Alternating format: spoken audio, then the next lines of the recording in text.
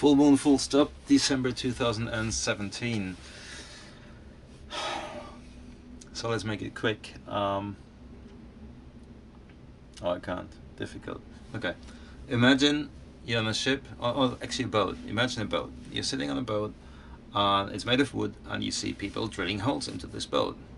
Makes me mad to see people drilling holes in the boat. And I feel like I want to go there and tell them, stop drilling holes in our boat. On the other hand, if I just, shovel enough water, as long as I shovel more water than what is coming in, the boat is not sinking and we would have nothing to worry. Of course, if I shovel water, I cannot paddle, and if we don't paddle, or if I don't paddle, we will not reach our destination. And if there are two destinations to choose from, one which would mean life and one that would mean death, like kind of out into the open sea or back to land, everybody who paddles matters, right? So I feel I need to paddle. I shouldn't be busy with, plugging holes or shoveling water. And, the worst is every now and then I find myself drilling a hole. Like look up and like, oh my God, I got a drill in my hand. And then at the same time I think like, how did I not notice that I'm drilling a hole? And I realized that, well, it's advertised. It's totally okay. It's legal to drill holes, and the neighbor does it. Everybody does it, and now, fellow humans in China and India and in the developing world, everybody wants to drill holes because that's what our movies are about. That's our lifestyle, drilling holes, right?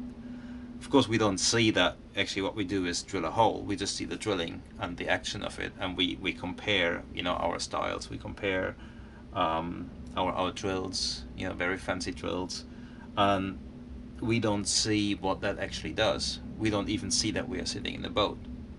That's not what we see in our lives. So the question that I'm asking myself is like, if I every now and then find myself having a drill in my hand, example would be, eating avocado that was packed in plastic and shipped from the other side of the world. That's like one of those things where actually what I'm doing is drilling a hole. It's advertised, it's totally legal, but it certainly makes me part of the problem. So it's a lot easier to see when I'm part of the solution. It's very difficult to see when I'm part of the problem. On the other hand, being part of the solution makes me really happy. Whenever I do something that makes me feel being part of the solution, I'm really happy, and I find it so much easier actually to be part of the solution. So I don't want to be really negative about this because, it happens. I was told that way. That's how I grew up. Even though I do not yet live a lifestyle that my child can copy, at least I can show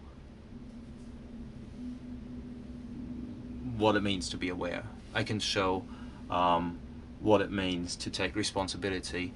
I can show what it means to be optimistic, to take a situation in your own hands and try to solve it. So that's something that he can copy, and that's what I'm trying really hard to do. So and telling others not to drill holes, I think that's a very, very risky area, because nobody likes being told what to do or what not to do.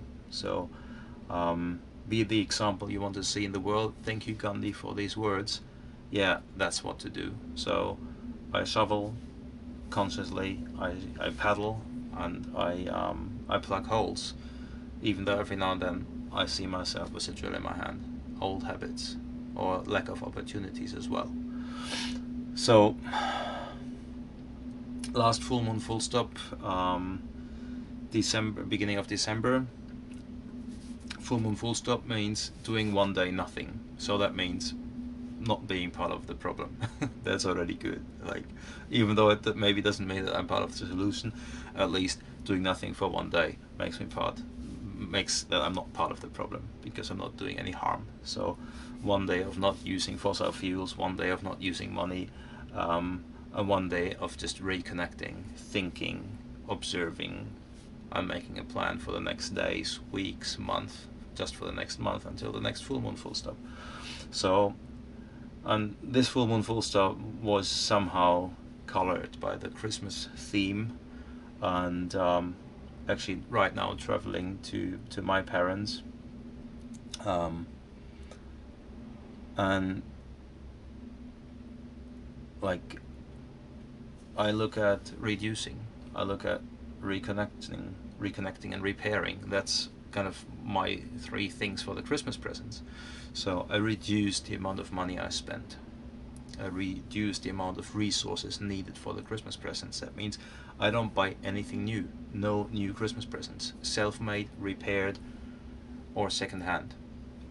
But I think the best Christmas presents, at least what I like the most to get, the Christmas presents I enjoy the most to give and to get, is time.